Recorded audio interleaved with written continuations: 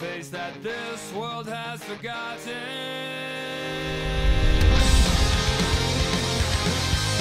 Before going into this video, bear in mind there will be spoiler for upcoming Sun and Moon Pokemon game. Having that said, this video will not contain any new Pokemon, it will only contain new attacks from of course Generation 7.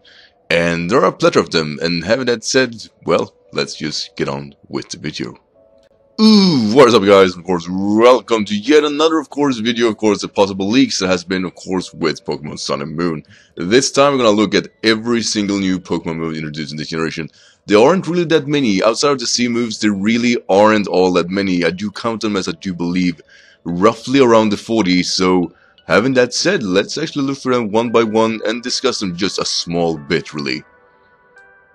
So the first move that's going to be introduced here is actually a new electric type move called Zing Zap, and it's a possible flinch move with 80 base power. Not gonna lie here, it's actually quite lackluster knowing that yet till this day we still don't have any proper electric type stab. This is actually weaker than Wildshire as of right now, and Volt Tackle do believe is the one that is standing tall right now. So while it's good for Sheer Force user, one could only hope a Pokemon with Sheer Force could be able to use it, because if not, then Zing Zap is maybe not what was, well, asked for this generation, but at least it's a new move and an electric type at that. Next one up is of course Drop Kick, a grass physical move which actually lowers the attack stat by 1. And yeah, we already have Leaf Blade, but at least it's nice to see that we have another way of attacking with grass type. One could only hope that Drop Kick is not an exclusive move to the grass type that gets it, but hopefully that more, well, one could say, kicking Pokemon should be able to learn it, though this is yet to be unconfirmed, but like I said, one could only hope. A new move introduced which is going to be really interesting is Toxic Threads, which is actually leaving the opponent both poisoned and reduces the speed by 1. Now it's not confirmed whether or not this is a hazard move or if it just is a status move, though I do believe it's just a passive status move like Lair and Growl. But even if so, it's a good passive move. You can predict a switch out, lower the opponent's speed, and of course leaving them poison could be helpful for actually most teams, so it's actually not a bad idea, though I hope it is a hazard. The new Dark type move, Throat Chop, is actually been introduced, and it's actually ensuring that any voice moves can be used for 2 turns, such as Hyper Voice and stuff like that. And I kinda like that idea, you know, stopping, of course, Hyper Voice spamming in VGC could be most helpful, and it looks like all relevant dog types of this previous generation can learn this move, so yeah, I'm looking forward to it, plus it's actually fairly strong. The next move here is Tearful Look, which is basically a parting shot without the switch out, lowering of course the opponent's attack and special attack. Nothing really big to it, but also definitely an interesting move to introduce to this generation, much like Noble Roar now that I think about it. And next one is Solgaleo's, of course, signature move Sun Steel Strike. Physical 100 base power steel move, ignores the target's defense changes, or target change basically. Nothing really big to it here. It's kinda nice to see another steel move of high power. We don't actually have that outside of Heavy Slam and Meteor Mash, so see another steel move getting some recognition could be useful, but then again it's a signature move, so no one will use it anyway outside of Solgaleo.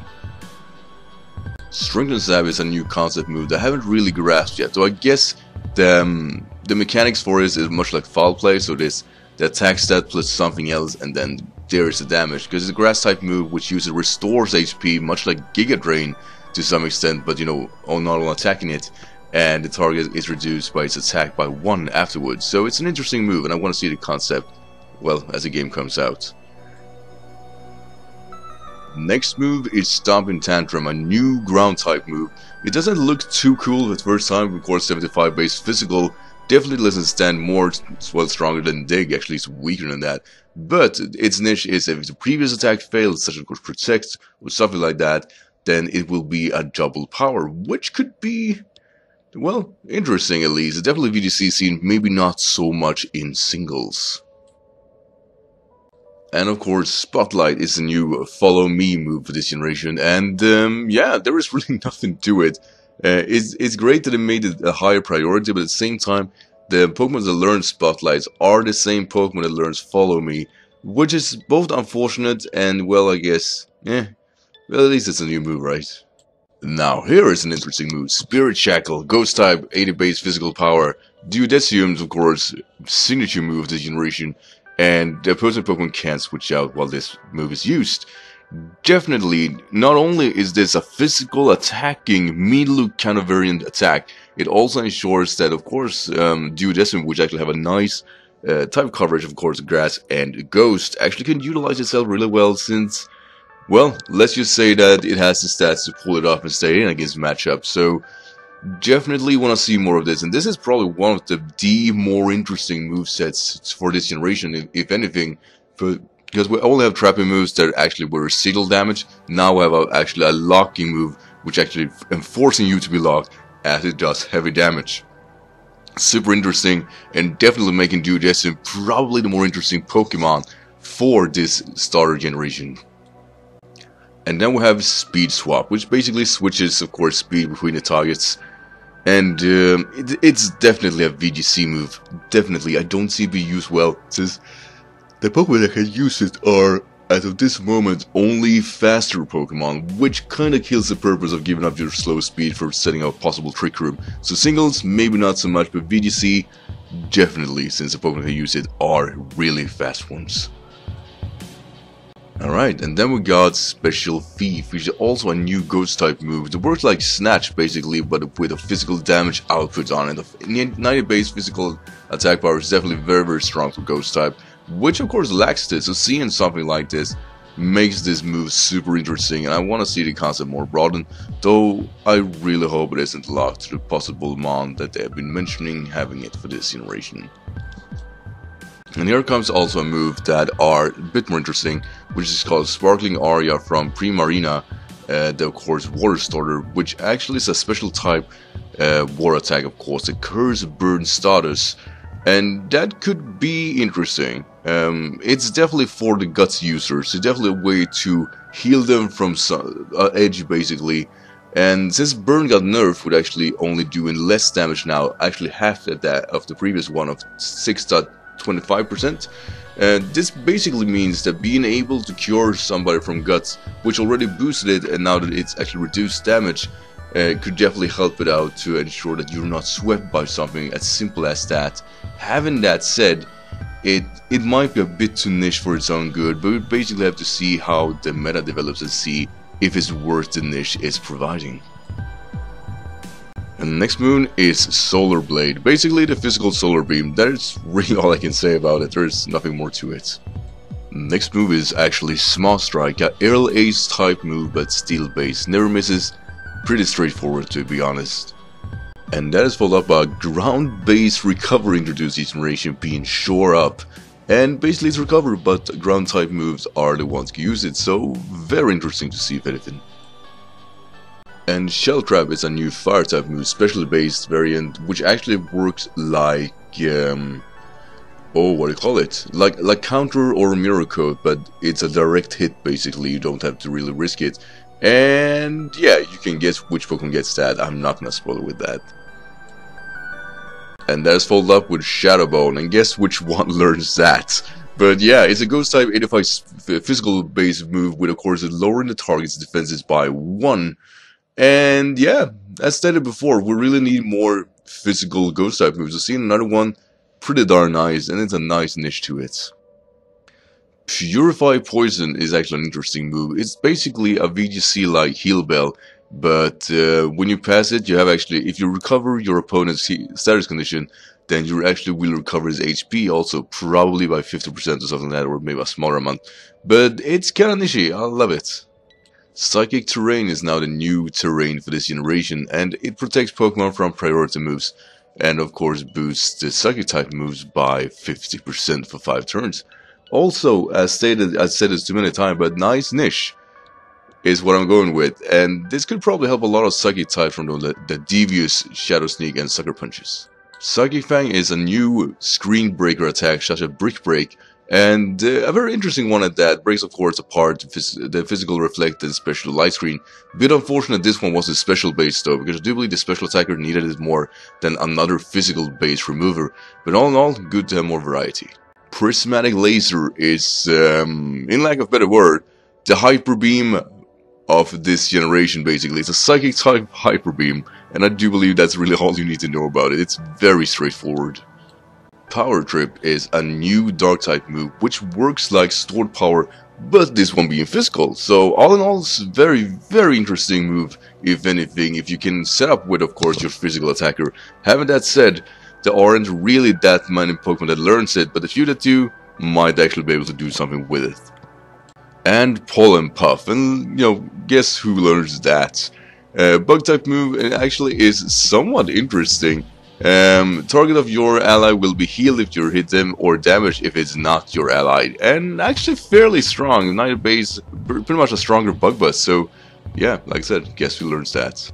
And that will be followed up with, of course, Nature's Madness, which is super fang but special base, basically a fairy move. Don't know if we needed stuff like that, though I do believe this ensures that there are no immune Pokemon for this type of damage, which could be helpful, definitely. Multi-Attack is, of course, Silvally signature move this generation, and is basically a weaker Judgment, a physical one at that, instead of special. Having that said, one could only hope that this is actually a turning point for this kind of niche in a Wi-Fi battle. I really hope to see more of Silvally with this move in mind. Moongeist Beam is now the strongest Ghost special attack, and is of course the Lunala's signature move for this generation, and it's unfortunate because it looks like it was a very needed special attack for all Ghost types. Seen as a signature move, kind of a waste opportunity, but it looks the part to say the least. Launch is a new Bug type move, physical one attack, exactly as strong as X-Scissor, but having a nice niche to it, with of course lowering the opponent's attack by 1. Having that said, hadn't Leech Life getting the buff, this move might actually have been more interesting, but as it stands right now, there are a few Pokemon that can use it, and well, let's just see if it finds its way into the meta. Liquidation is now a new Water type move, which are pretty much exactly like Razor Shell but stronger. 85 physical attack and may lower the target's defense by 1. So one can only hope Sherforth user gets hold of this, because outside of that, I don't see the purpose of this move whatsoever.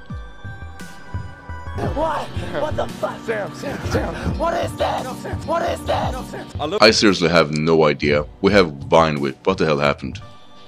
And then we have Laser Focus, which is interesting. It's basically a setup move but guarantee a crit afterwards, and there are a few moves that actually use that their ability, and of course they have the likes of abilities of Sniper and stuff like that, so one might never know it actually, but might be worthwhile using.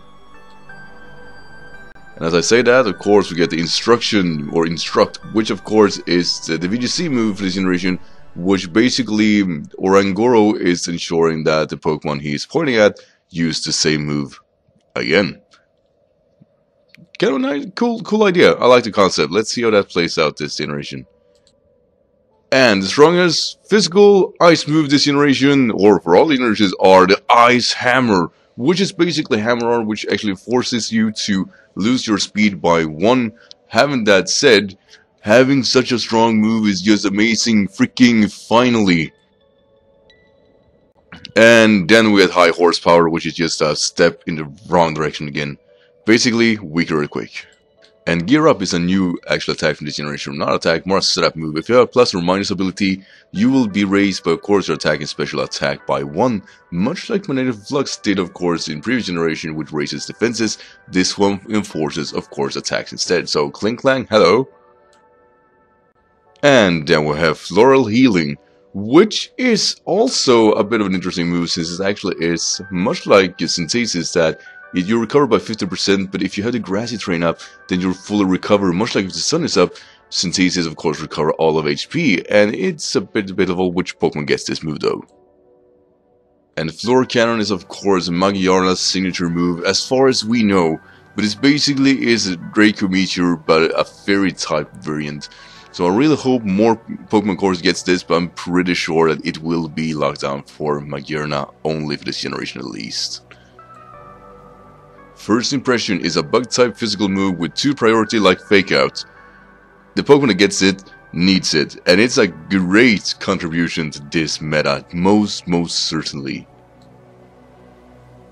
But so is also Fire Lash. Not as impressive as it might look at, but it's probably one of the first Fire type moves that actually aren't, you know, residual damage based, so I kind of want to see this turn out. Plus, of course, it lowers defense stat, which is also magnificent because you can just spam this hit a bit. And then we get Dragon Hammer, which I basically, it's a stronger Dragon Claw at best, but no, I really had high hopes of this move, and seeing it being just have me, man. Damn it. Dark Lariat, which of course is Incineroar's signature move, is probably the stronger Dark type move for this generation. And yeah, it's pretty straightforward. It ignores defenses, you can't pull yourself up against it. So, Psychic type, watch out. And then we get, of course, Core Enforcer. This move is gonna be very, very interesting to see. It's a special hit Dragon type move, which actually destroys your ability if you have gotten damage or shield damage before this. This could be an annoying attack to take on. Demigod Clashing Scales, which is of course Komomo's new Dragon type move. And it doesn't look to be all that good, to be completely honest, but I'm open for being wrong about this. 110 special attack Dragon base is not bad, it's just the aftermath that just isn't really worth it. Here comes the most interesting move of this generation, Burn Up. Now I did say actually wrong about this in my previous episode when I did talk about possible new moves for Arcanine. Burn Up is actually a special base variant move which actually leaves you not as a normal type but just untyped basically. So you get pretty much no resistances or no weaknesses depending on how you view it, and you have no stab left after you used it. But like I said, it could be used as a defensive mechanism too, most certainly. And I kind of want to see this going well. I actually think it's overall a good move. Plus, a lot of power behind it, a really lot of power. Brutal Swing is now one of the TMs for this generation, and I don't really know. Hits all the adjacent Pokemon. And I don't know what that means, but I'm gonna go on a limb here and saying that probably is the most viable move this generation. But Baneful Bunker though is definitely gonna be a viable move this generation. It basically is Spiky Shield, but it leaves your opponent poisoned if you attack it while you use this attack. And then we got the Aurora Veil, which actually is probably the strongest move of this generation, and possibly the best buff to ice types in general. While Haley is on, if you set on Aurora Veil, you will be ensuring for 5 turns, as long as Haley is going, that you have both Reflect and Light Screen activated. And Brick Break or the Psychic Fangs cannot break this. So as long as Haley is going, your ice types are having the time of their life. I just really hope it is only on your side and not on both sides of the field, because that would kind of backfire. But if it is what I think it is, then that's going to be the most important move Ice Pokemon's got this generation, if anything. Even with, of course, Ice Hammer in mind. Anchor Shot is much like Spirit Shackle, a move that locks you in, much like me and Luke, but have a physical damage output afterwards. And this one looks the part. The Pokemon that learns this, which I can't go over, is much like the Decidueye, a very, very prominent threat in the meta, and probably work much the same. And the last move that we're going to introduce is Accelerock, which, until the Talonflame nerf, felt really relevant, but now it's still relevant, but, you know, kind of dumbed down a bit with Galway not working the way it did, but it still is like a one-hit KO for Volcarona. So Lycanroc getting this move, it's going to be important. It's an exclusive move for it as of right now, but it's nice to see that we have a priority rock type that is reliable. So yeah, with that said, that is all the new moves this generation. I hope you enjoyed this episode, and the next episode we will go over all new abilities. These videos actually take some time. I was not expecting that while I was starting out, but yeah, here we are 20 minutes later. Woo. Anyway guys, thank you of course so much for watching. Don't forget to leave a like and stuff like that, and thank you of course so much for watching, and I will see you in the next video. Until then, take care.